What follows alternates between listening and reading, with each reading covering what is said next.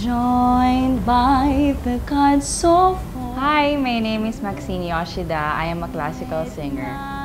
Nung pagpasok ko dito sa CSA, parang wini-welcome talaga nila ako ng maigi. Kasi kahit wala pa si Doc, inaasikaso na nila kaagad. Nalaman ko si Doc doon sa mga YouTube videos niya kasi ang dami nun and parang nainganyo ako. So, minessage ko sa Facebook niya. So, ang concern ko is yung nose ko. Kasi, diba, as a singer, dapat yung physical appearance talaga nung kumakanta and nung nasa stage yung tinitingnan nila except dun sa voice quality. Huwag kayong aalis, we'll be right back. At alamin natin kung ano ang gagawing procedure ni Doc para sa aking nose.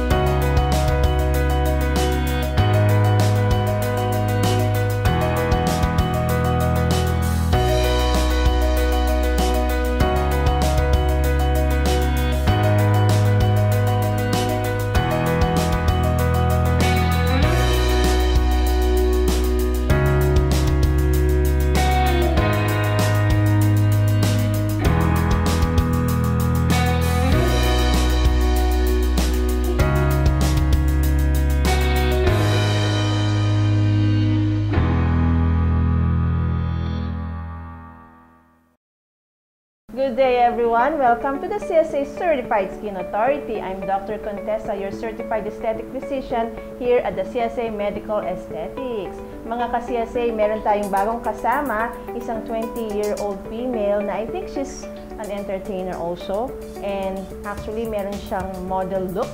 Okay, let's welcome Miss Maxine. Say hi. Hi! Yan.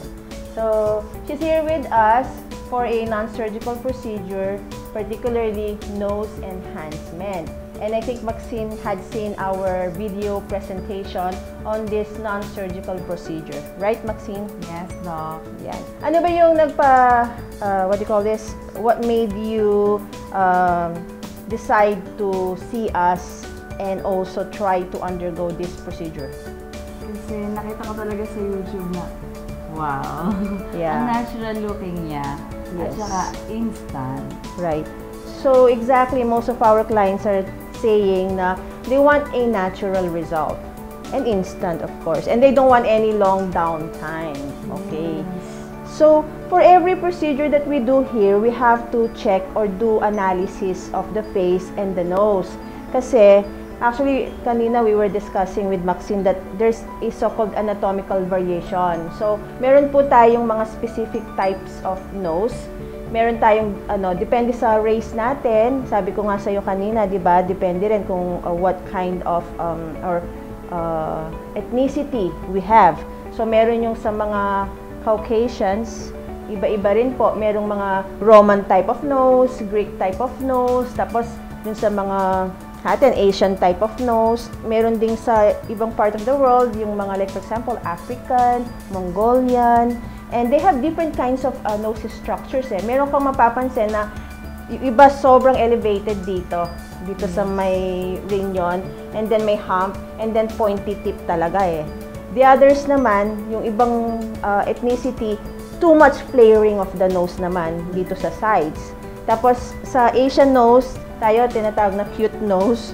O yun, medyo parang button nose. O yun, medyo we lack here on the bridge or medyo wide din tayo dito. So, different kinds of nose anatomy. So, different kinds of assessment. and of course, different kinds of approach. So when I do my nose procedure here, I as much as possible, individualize it. And I have to take into consideration yung kanyang face shape also. Make sure that it is proportionate to the face. Kasi beauty is balance, beauty is proportion. So, kailangan pantay, symmetrical, even, and nakapasok siya dun sa tinatawag naming rule of thirds, yung 1/3, 2/3, 3/3, parang ganon. Or yung rule of fifths. Dapat within the right ratios and proportions. Right, Maxine?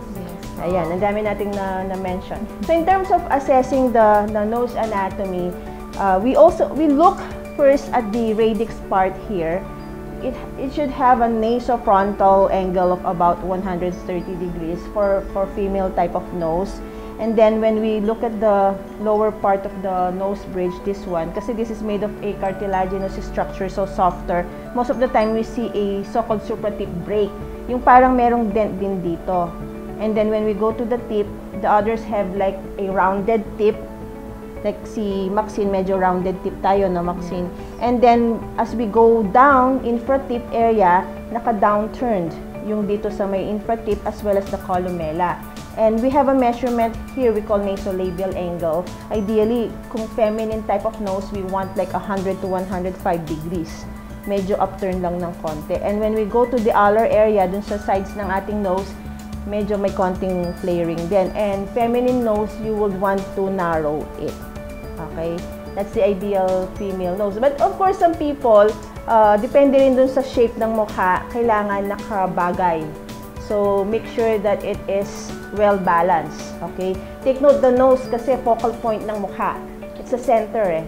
So, center of attraction. So, whenever you enhance the nose, parang everything follows eh.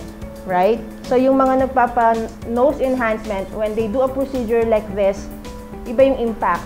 Parang people will look at you na something is wow. Like, Maxine a while ago said, wow. Right? Yun yung comment eh. Napapa-wow tayo eh. But most of the people right now want it like so natural na people would not say, oh, you did nose job. You did yung procedure na ganito na. Yun. You just want it very natural and also people can recognize you. Yan. So, yun, we did an assessment. We need to really do a radix definition and somehow make the tip elevated or projected and narrow the sides of the nose for a very feminine and natural looking nose ni Maxine. Okay? And I wanted it to be very balanced sa entire face. And also, syempre, the eyes, you have to also check on the eye area. So, typical Asian eye din si Maxine. Okay? And then, in terms of the nose anatomy, okay, be careful also. You should go to trained physicians, those who are trained to do non-surgical nose lifting, because the nose has a very complex anatomy, okay? We have to know yung layers ng nose, and we also have to know the blood supply of the nose. And there are areas na ina-avoid namin na injectionan po. So, make sure you go to trained aesthetic physicians to do your non-surgical nose lifting. Okay, so may tanong ka, Maxine, before we pause for a break? Important question people would always ask. Masakit ba, Doc? Yeah. Okay, I just want to share, I did my non-surgical nose enhancement about a month ago, okay? And initially, it's the injection of the lidocaine. You feel the sensation lang from the lidocaine. Yung discomfort lang po is injection ng ating lidocaine. Like when you go to your dentist when they inject a lidocaine, that's the discomfort there. But after that, it's numb. The entire nose is already numb. So while it's being inserted, hycothreads are being inserted, you're okay. So, ano lang, the first part, it's just a little bit discomfort. It's tolerable. But after that, you're gonna be okay. Oh yeah, we're excited, Maxine, right? Yeah. You're excited too? Okay, so abangan natin ang actual nose enhancement for Maxine sa pagbabalik ng CSA Certified Skin Authority.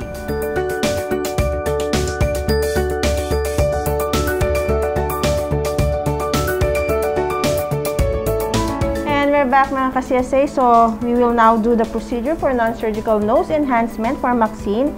So, we'll start with numbing the area. So, this is a lidocaine to numb the tip. Okay, I'll pinch the tip. Inhale, exhale. Just a small amount. And then after that, we do the point of entry for the entrance. And then we'll start with filler. Okay. So filler is the hyaluronic. It's a natural substance, and I'm using a cannula. Soft cannula gauge 25. Okay, inhale, exhale lang, Maxine. Then I have to reach the radix part, and then we'll push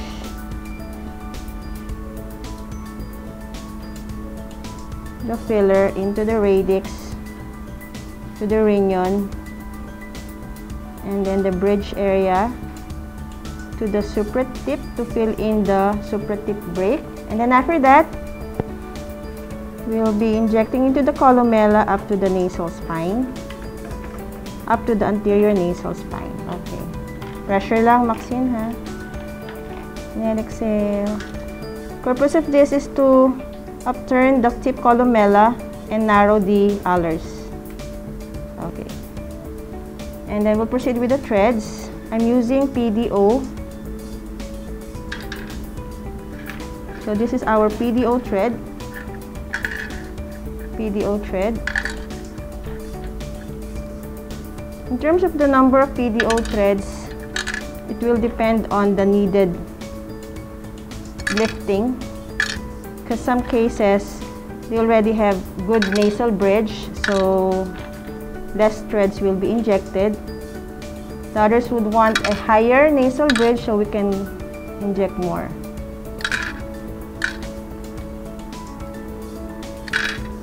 Actually, this is just a quick procedure, giving an instant result.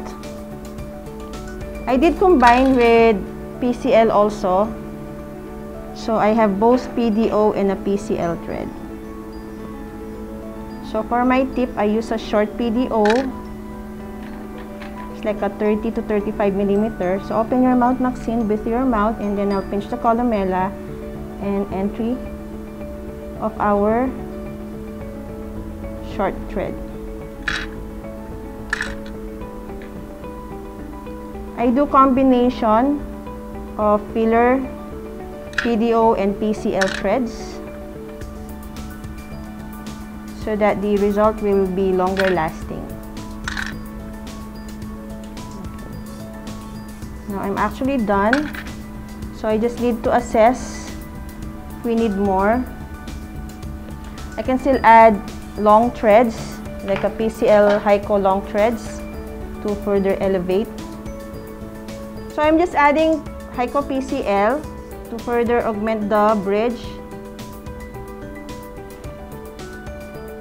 Okay, inhale, exhale lang.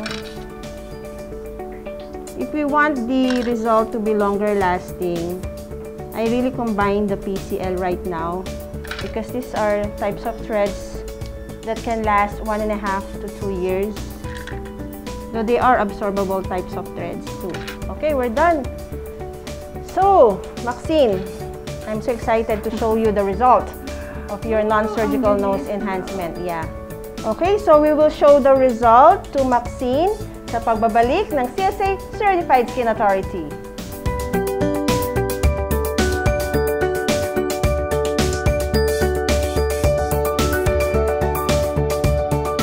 Back, mga ka-CSA. So we are done with our 5-minute, or I think less than 5-minute non-surgical nose enhancement for Maxine. So we're now going to show her the result. So here's our mirror, Maxine. Okay, hindi pa po niya nakikita, mga ka-CSA. Ayan na po. Hold on to this one. Yan. Okay. Look at the nose now. Wow! We did the projection of the bridge. So there's a radix definition right now. This is what we call radix projection. Okay, with a nasofrontal angle of 130 degrees. And then on the tip area, we were able to project as well and define also the columellar region. So we were able to bring out your columella area and somehow made your nose narrower. So parang nag-slim ang nose niya. And pati na rin face, parang nag-slim. Yes, right? No. and bumagay sa kanyang face shape. So, bumagay pati mata niya, lalong naging blooming. Mid-face area, na-emphasize. So, yung focal point of our face, the nose, yan, naging attractive na, more attractive pa. Right?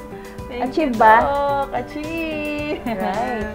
So, look at that. Parang we also gave her a natural nose line here. So, when she's doing her makeup already, no more yung mga masyadong nose line, right? Yan. Later on, we can still add a little bit of an alar Botox para mag-narrow pa, or we can prevent alar flaring para pag nag-smile, hindi po nagwa-widen yung nose. Yeah. So, how's the experience? Anong i-share mo sa kanila? Right.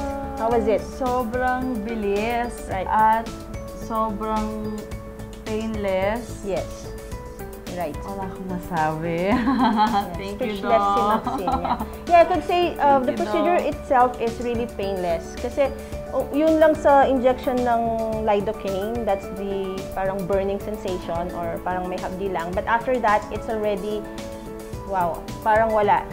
Numb. Numb po talaga. Kasi I had this, sabi ko nga a month ago, I did my bridge projection. Yung susunod ko po yung tip projection naman. So I also wanted to narrow my alars. Kasi I know some of my followers or viewers are telling me na do myself also. Right. Okay. So it's a great experience. So we did the procedure in few minutes lang, and we were able to achieve na yung desired nose projection. And the important thing, she wants a natural result. Right? Yes. Instant na, natural pa in like few minutes. And so, ang mga busy na mga ka-CSA natin, if you want to do a non-surgical nose treatment, this is the best treatment for you. Na walang mahabang downtime po. Yeah. Yan. Do you have any questions, Maxine? May mga bawal po ba na gamot or mga kainin? Yeah. Every after procedure here, we tell our patients avoid muna yung mga allergogenic type of food. Yan, yung mga malalansa. Actually, we will give you a list of food to avoid muna.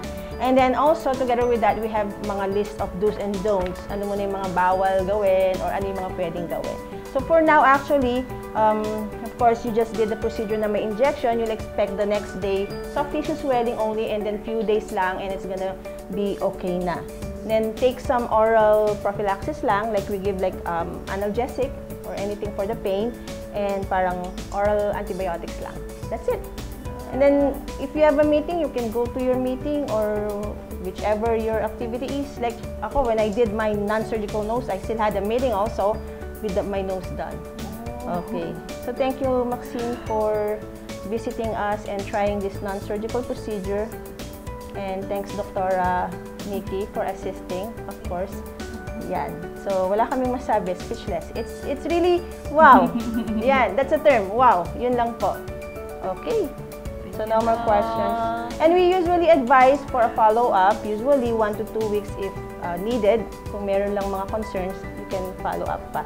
So, mamaya dadagdagan ko na lang ng alar Botox for further narrowing of the nose. Okay, ayan mga ka-CSA, meron na naman po tayong natulungan sa ating non-surgical nose enhancement in just few minutes. Okay, kung meron po silang katanungan, you may email us at csaskinclinic@yahoo.com. Our FB page, CSA Derm Centre, my Instagram, doc_Contessa. Our clinic is located here at the 2nd floor, Pure Gold Dao Building, Dao MacArthur Highway, Mabalacat, Pampanga. Contact number 045-331-1117 or 0917-504-4268 or 0933-860-9193. Is that right? Okay. So, yan mga ka-CSA. So, hopefully, palagi po kayong na-excite sa mga videos na aming pinipresent sa inyo. Ang iba pa naming mga topics po, you can find them at our YouTube channel. Only type Contessa Salvador, and please do not forget to click like and subscribe as well. Okay mga ka-CSA, when it comes to natural beauty, you can trust the CSA Certified Skin Authority.